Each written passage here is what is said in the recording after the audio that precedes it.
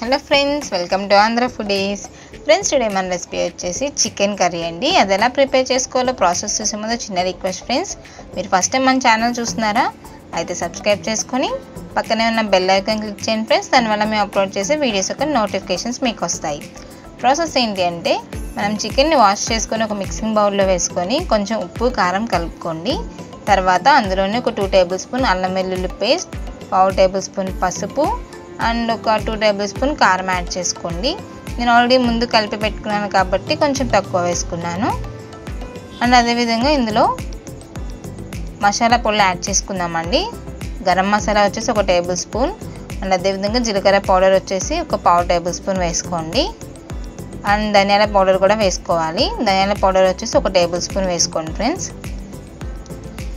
So ఇవన్నీ ముందే మనం చికెన్కి యాడ్ చేయడం వల్ల చాలా టేస్ట్ వస్తుందండి కర్రీకి.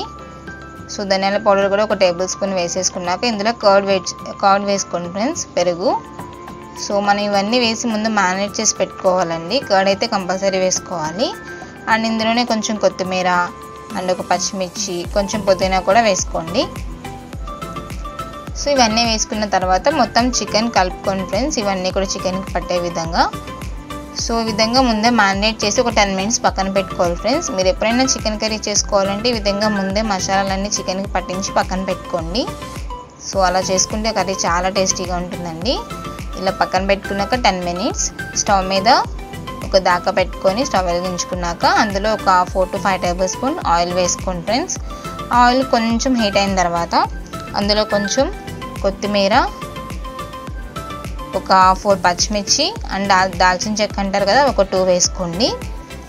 వేసుకొని జస్ట్ కొంచెం వేగిన తర్వాత మనం మ్యారినేట్ చేసి పెట్టుకున్న చికెన్ ఉంది కదా, చికెన్ కూడా వేసేసుకోవాలి ఫ్రెండ్స్. ఈ చికెన్ అనేది ముందే ఆయిల్లో మనకి కొంచెం వేగాలండి. సో వాటర్ ఏమి యాడ్ చేయకూడదు. సో ఈ విధంగా ముందు చికెన్ అంతా వేసుకొని కలిపేసుకోండి.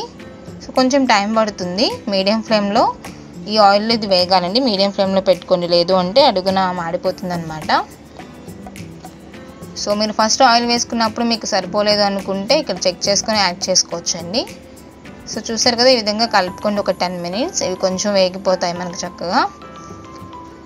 సో ఇలా వేగిన తర్వాత మనం ఇందులో ఆనియన్ పేస్ట్ యాడ్ చేసుకోవాలి ఫ్రెండ్స్.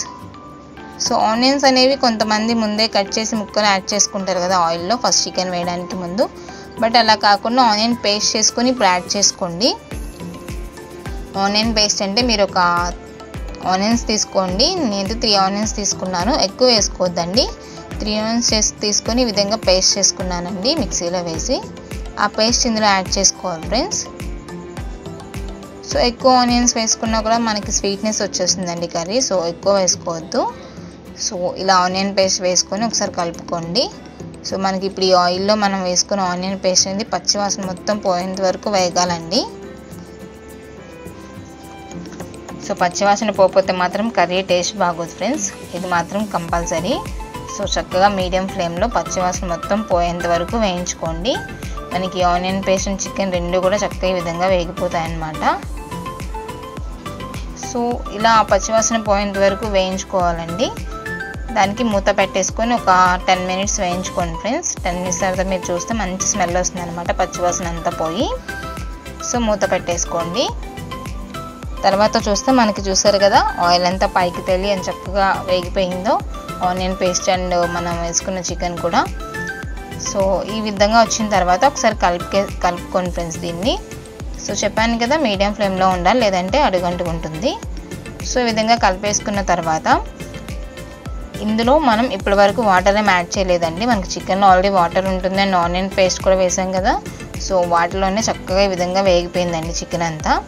మొత్తం ఇలా వేగిన తర్వాత ఇప్పుడు వాటర్ యాడ్ చేసుకోవాలి.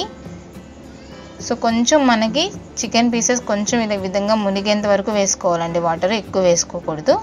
అండ్ నేను వచ్చేసి ఆల్రెడీ ఇంతకుముందు మ్యారినేట్ చేసి పెట్టుకున్నాను కదా ఒక బౌల్లో చికెన్ అనేది. సో ఒక గిన్నెలో, ఆ గిన్నెలోనే వాటర్ వేసుకొని ఆ వాటర్ ఇందులో యాడ్ చేసుకున్నాను. సో వాటర్ యాడ్ చేసుకొని కలుపుకోండి. ఇప్పుడు మీరు చెక్ చేసుకొని మీకు ఉప్పు కానీ ఏదైనా తగ్గింది అనుకుంటే యాడ్ చేసుకోవచ్చు ఫ్రెండ్స్. సో ఇప్పుడే యాడ్ చేసేసుకోండి. ఇలా వాటరీగా ఉన్నప్పుడైతే చక్కగా యాడ్ అవుతుంది అనమాట. ఇలా వాటర్ యాడ్ చేశాక ఇప్పుడు మనం ఇదంతా కూడా కలుపుకుంటూ ఉంటే దగ్గరగా మనకి చక్కగా గ్రేవీ దగ్గరగా ఉడికిపోతుందండి. మనకి చక్కగా ఎగిరిపోతుంది అనమాట దగ్గరగా మన కర్రీ అనేది. ఈ విధంగా ఉంది కదా. సో ఒక 10 మినిట్స్ మీరు కలుపుకొని మీడియం ఫ్లేమ్లో చెక్ చేస్తే ఇలా వస్తుంది ఫ్రెండ్స్. చూసారు కదా ఎంత చక్కగా వేగిపోయిందో దగ్గరగా మనకి కర్రీ అనేది. సో అండ్ ఫైనల్గా కొంచెం కొత్తిమీర వేసుకోండి ఫ్రెండ్స్. సో ఒక 2 మినిట్స్ కొత్తిమీర వేసుకున్న తర్వాత కలుపుకుంటే మనకి చాలా టేస్టీగా ఉండే చికెన్ కర్రీ రెడీ అయిపోయిందండి. చూసారు కదా, చూస్తుంటే నోరు ఊరిపోతుంది కదా ఫ్రెండ్స్. టేస్ట్ కూడా సూపర్గా ఉంటుందండి ఈ విధంగా ట్రై చేస్తే. సో మన చికెన్ కర్రీ రెడీ అయిపోయింది ఫ్రెండ్స్. తప్పకుండా ట్రై చేయండి. ట్రై చేసి మీకు ఎలా కుదిరిందో కామెంట్స్లో మెన్షన్ చేయండి ఫ్రెండ్స్. అండ్ మీకు ఈ వీడియో నచ్చిందా ఫ్రెండ్స్? నచ్చితే లైక్ చేయండి అండ్ షేర్ చేయండి. అండ్ మన ఛానల్ సబ్స్క్రైబ్ చేసుకోవడం మాత్రం మర్చిపోకండి. Thanks for watching friends.